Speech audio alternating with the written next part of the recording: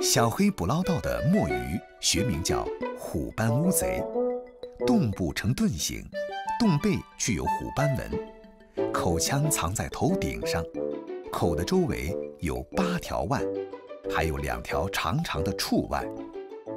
大的虎斑乌贼有将近10斤，遇到敌人时会喷射墨汁，趁浑浊污水而伺机逃离。在湛江，墨鱼是清明祭拜的必需品，用原汁墨鱼祭拜祖先，祖先会保佑子孙后代肚装墨水，学业有成。在老广的食谱里，墨鱼的吃法五花八门。墨鱼切花后白灼蘸芥末，热油猛火爆炒墨鱼片，原汁墨鱼下锅卤水，都是老广最为家常的做法。近年来，粤菜大厨物尽其用，将墨鱼汁融入粤菜，创作出吸引眼球的黑暗料理：墨汁豆腐、墨汁炒饭、墨汁烩墨鱼片等。清明节后，虎斑乌贼远游外海，休渔期也如期而至。小黑的谋生区域只能转战近海，一只鱼叉，一把手电筒，一个浮水胶箱，加上一幅自制的潜水镜，就是小黑成套的问食工具。来潜那个乌沙参，每年的那个5、6月份，就是那个乌沙参就比较肥美的时候。我那个潮水适合抓了就下去抓，有的时候晚上也可以，有的时候是5、6点，哪个要看那个水清晰度吧。前面1公里的礁石浅滩是小黑最熟悉的地盘，虽是浅滩，但风险却无处不在。吸一口气，潜1分钟，如此反复，体力消耗得极快，肌肉因疲惫而抽搐，也是时有出现的状况。有水的时候突然间抽筋，这是不敢动，2个小指嘛就搭在一块，就动不了，一踢就痛，一踢就痛。有的一个比较浅的地方，一边脚可以站了，就上来就游嘛，再松松那个筋骨就行了嘛。几乎没有借助任何的潜水工具，小黑开始在海域搜索目标，身后还拖着一个浮箱。乌沙参一般藏匿在海下2至4米的礁石底下，要找到它，就要像小黑这样肺部蓄氧，体力、眼力都要甚好才行。抓那个乌沙参的时候，就是它，因为它每次那个涨潮嘛，它就把那个嘴就伸出来，就看到鱼点，然后就拿手拿着那个参的嘴，直接就拉出来了。大部分都是在那个石缝的底下面。海参是中国人最早食用的海鲜之一，因为其全身长满肉刺，呈菜花状的嘴又硬又黑，而且沙多气腥，被不少人称之为恶心的食物。乌沙参是海参的一种，这种丑陋的食材自有其神奇之处。它遇到天敌偷袭时，会迅速地把体内的5脏6腑一股气喷射出来，瞬间给敌军提供大餐，然后自身借助排脏的反冲力逃得无影无踪。而大约50天左右，它又会长出一副新内脏。一浮一潜，以扫雷般的视线进行地毯式搜索。休渔期后的第1潜收获还算惊喜。上岸后的小黑匆忙赶往表哥的海产店，打包冷藏是保持海参鮮度的有效方法。嗱，你喺成喎，可以嘅嘛？如多計啊？啊，就就一個朋友拖，你喺成日都可以幾啊件啊？可以嘅咯。哦，喺成種子娃都，種娃都。對，呢一個嘢喺頭崩機啊。可以有開哈。有開對對。在疫情的笼罩下，网络销售成了小黑和表哥的唯一出路。小黑每天跑海的渔获，绝大部分经网络销往外地。没想到，这反而比在当地的收入更可观一些。海参，这种被其他国家拒之门外的怪异食材，向来是老广家宴上的珍贵之品。葱爆海参、凉拌海参、海参蒸蛋，10个老广就有10种不同的烹饪方式。而在挠洲岛，渔民却通常用乌沙参焖鸭或炖鸡。来了，海参焖鸭来了啊！吃，快吃了。我们有高椒的呗？有啊。没椒啊，爱贵那个就是啥？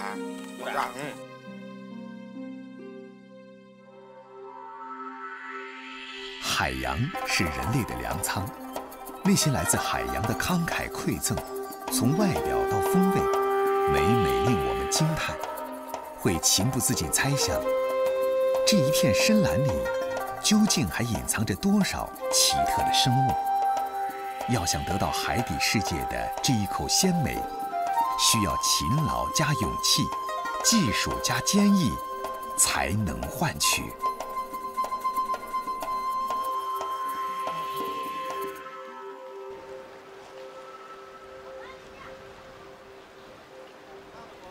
1年前，因为热爱赶海，勇气爆棚的黄贤栋放弃在深圳优渥的工作，回到故乡继承祖业，成了红海湾的新渔民。不是每一次的放弃都能迎来新生。1年过去了，黄贤栋的渔民生活还好嗎？係。我落邊去做高鐵啊，同埋剩翻我哋高鐵。好啊好啊好啊，你喺度得乜夠你媽教，同埋技術啊，我做好而家喺年代，得起咯，同呢件事一樣，啊必須真係，好。7月頭1周，新渔民黃賢棟和妻兒迎來了疫情後的第2次相聚，這距離上一次見面已整整2個月。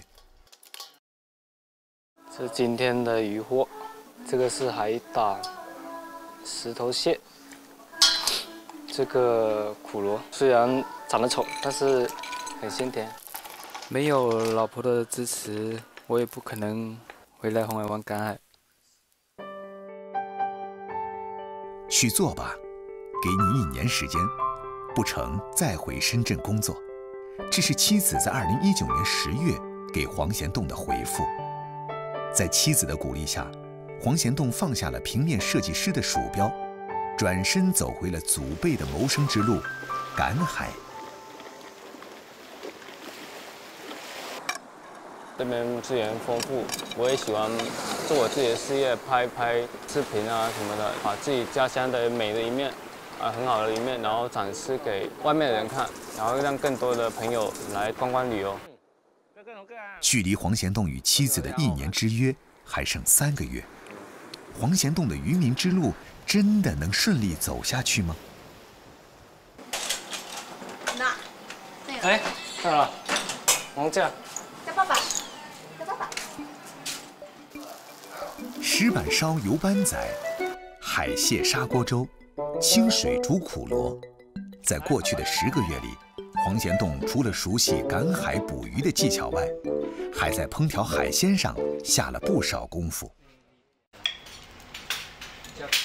點啫？茶最香嘅會冇啫？呢個啫。唔可以吸金碟啊？我唔會啊。吸啲整呢嘅時間熬幾日10個月嘅，想耐過呢一陣飯。我感覺上海咧慢慢啊，想轉變為百行線嘅記憶，做成日做功課咧會較難經定，但是時間還是唔是一清楚創作嘅時候，靠家己嘅盡力去做咯。啊，做幾做，如果實在無變咧，喺度做唔起咧，天注定。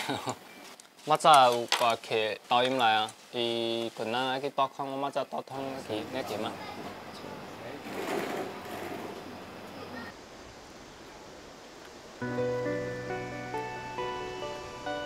啊，多坐好啊，不要害怕。哎，前面就是青鸟尾岛，我们平时赶海就在这附近。在那附近的话，抓蛇鳗比较多一点。这个地方呢，就形式由2個船桨加1個泡沫板改造而成的遊船，是黃賢棟回鄉後的謀生工具。由於跨海的流域水淺石頭多，当地渔民到青鸟鱼岛赶海，几乎都依靠这种 DIY 游船。蛇鳗呢，它喜欢在晚上才出来觅食。今天晚上的话，大概6点多我们才放地笼。我们先过去那个点看一下啊，走。装捕蛇鳗需要耐性和运气，二者缺一不可。等待是登岛之后的第一步，退潮期下笼，涨潮期收笼是惯有的装捕技巧。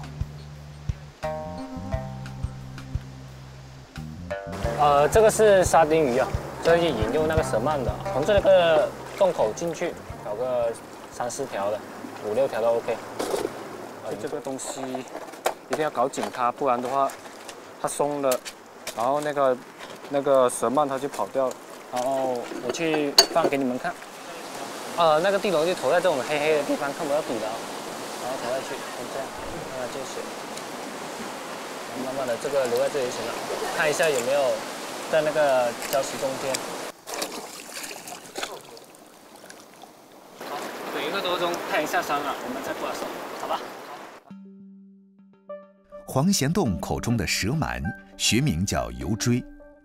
蛇鳗喜栖息于岩礁的洞穴和缝隙中，以食无脊椎动物为生，日间多会躲在石隙中，只有晚上才会出来活动。油锥生性凶恶，一旦被扰，即会马上还击。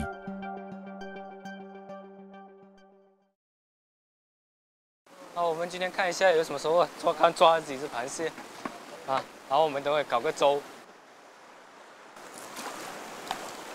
我看一下，哇，好重，估计这个有了。哇，一只，哇，哎呀，不错，那条挺大的。哎，这里还有，估计有8、9条了。小的怎么处理？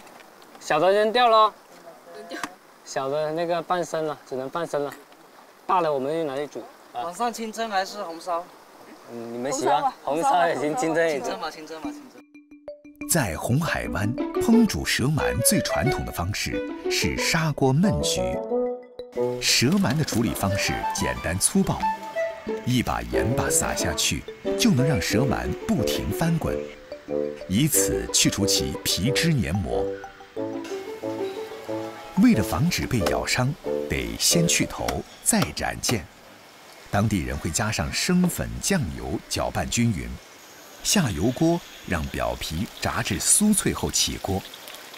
另一边把备好的五花肉、姜、葱、蒜和辣椒爆香，待五花肉的肥膘油脂爆出后，即下蛇鳗和花生翻炒。与此同时，还得把砂锅烧热，把焖煮好的蛇鳗放进砂锅焗上3分钟。经历炸、炒、焖3个环节后，红海湾酱香焖蛇鳗正式出炉。这个我们当地最常吃的一种方法，就是花生跟那个五花肉一起去焖煮。这个呢就是生焖油锥，这个是清蒸油锥，大家都可以尝试一下味道怎样啊？好嫩，好嫩是吧？今天都辛苦了，大家，赶海都不容易，大家都辛苦身体健康。亲身体验赶海的乐趣，品尝自己打捞回来的战利品，是黄贤栋这份海上导游工作的广告语，也是他开创的另一种谋生方式。你几點票9點啩。好吧。我過好啦。不要，聽媽媽來的咩？尊重是最好的成就，不管1年之約結果如何，妻子都已下定決心，默默支持黃賢棟的所有決定。要好啊，你幾要啊？係。好。好的。跟爸爸再見。再見，爸爸再見。這種灘塗中泥巴地裡打滾的生物，倒是外貌粗黑下里巴人，卻有不少細膩又別致的吃法，在老廣的餐桌上由來已久。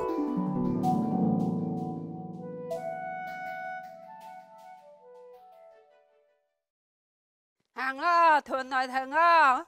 好個靚女啊，行啊去啊！來，走你去啦。陈善珍是台山汶村镇横东村的外来媳妇。自从13年前加入村里的挖泥大军后，她便和泥巴打上了交道。今日出世啦，我哋去南邊，月尾呢就去北邊噶啦。今日呢就向南邊呢係3到4個鐘頭挖嘅時間嘅啫。從水泥路到農田間，騎車加步行的路程共計40分鐘。珍姐要趕在潮水退至最低位前走進灘塗。自動地咪嗰啲鋤頭同桶啦。係啦，冇啦其實。就到啦，間唔睇啲草就卡住隻手。台山市汶村镇背靠立峰山脉，面向浩瀚南海，优越的自然环境给当地人提供了丰富的物产资源。但最让汶村人眷恋和追崇的，莫过于生活在入海处滩涂下的虫子。它们外形粗陋，颜色黑褐，粗如食指，细似稻茎，拖着一条伸缩自如的尾巴，形似钉子，故又称为土钉、泥钉。这长相丑陋、动作笨钝的虫子，究竟如何吸睛，且竟能入口呢？靠眼力咧，又要腰力咧，佢啲眼都冇噶啦，冇啊，不過冇發過第二個啦。眼力好是挖泥虫的第一要素，因为泥虫常年隐藏在泥土里，无论钻土而入还是破土而出，靠的都是火柴梗般的长尾巴。所以，能否凭着火眼金睛发现火柴梗般的小孔，就成了挖泥虫的關鍵。開始嗰陣時呢就好用力噶啦，咁未睇到窿之後呢，就慢慢跟住個窿去挖就得嘅。跟住挖一般都係80%都有噶啦。挖呢有時呢一般5公分到50公分咁上下都有噶啦。入邊有條啦，哎呦3條啊！視力、經驗、力氣缺一不可。想收穫一條小小的泥蟲，費老勁了。一天下來，運氣好的時候能挖到6、7斤，運氣不好時1、2斤也是常有的事。陳善珍說，現在村裡還在堅持挖蟲的人已經數不出10個。依家好多人呢做圍噶啦，攞嚟養蠔啦、養蝦、養魚啦，留翻俾我哋灘塗捉泥蟲啲越來越少噶啦。喂，師弟啦，瞓啦！瞓啦，瞓啦，師弟啦！我有3、4斤啦，你哋挖到幾多啊？起碼有斤2啦。泥蟲的生命力頑強，只要用濕泥巴把泥蟲包裹一下，挖出來的泥蟲還能存活1到2周。這種簡便的保鮮方式，極大地方便了食客們隨時享用。翻嚟首先洗淨啲泥蟲，搬嚟洗即係浸半個鐘頭到1個鐘頭個水先就可以反轉嚟㗎啦。佢唔浸呢，因為啱先挖上嚟嗰啲泥蟲呢，佢未包水呢，帶有脆性就冇辦法反得到㗎啦。用一根細小的鐵枝頂着泥蟲的頭部，將其往鐵棒方向翻轉，摘除內臟，清洗乾淨後，在太陽光底下把水分曬乾。這樣清理後的泥蟲能長時間的存放。細罐煲湯好鮮甜㗎，10斤呢曬9兩。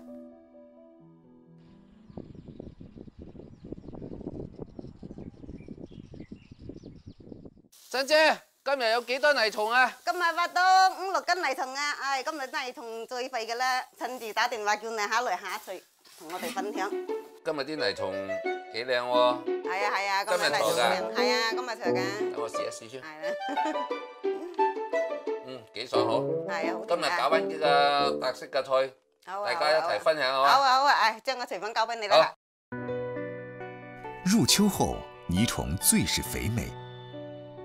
對於泥蟲的數種吃法，汶村人早已習以為常。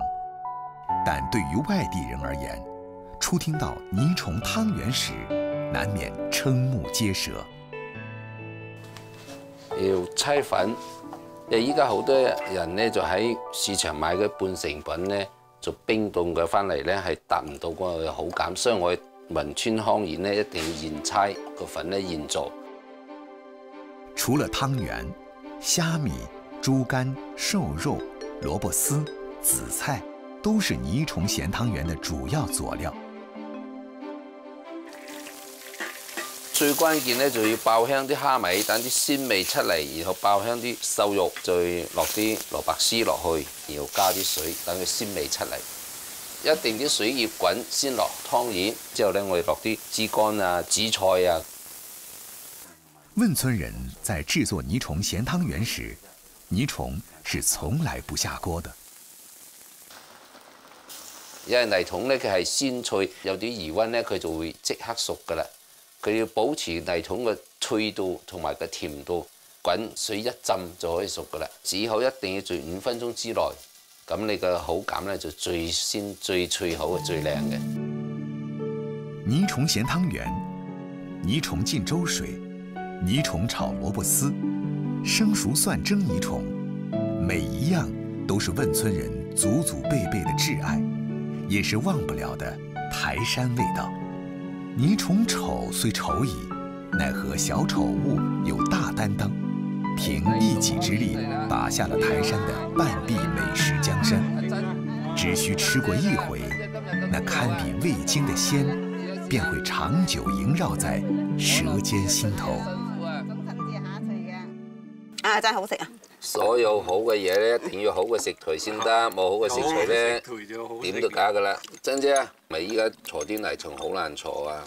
係啊，好難坐噶，依家又冇乜地方坐噶啦。依家啲人年紀大嗰啲咧，全部都喺湊孫入唔去噶啦嚇，淨到後生嗰啲咧入唔去噶啦。台山人喜鮮，好味濃，食物選材向來重里子輕面子。泥蟲長相雖醜，但營養價值高。只要能日啖泥蟲，不妨常做台山人。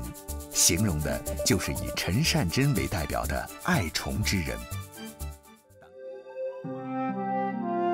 真正的美食家，從不過度注重食物的顏值，因為那樣極有可能與美味失之交臂。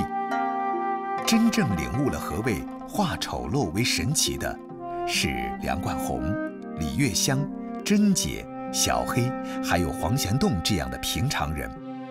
他們用一顆熱愛生活的心，一雙創意無窮的手，讓各種原本難入法眼的食材脫胎換骨，擁有了令人一品難忘的滋味，最終演繹出餐桌文化的獨特一面，食不可貌相。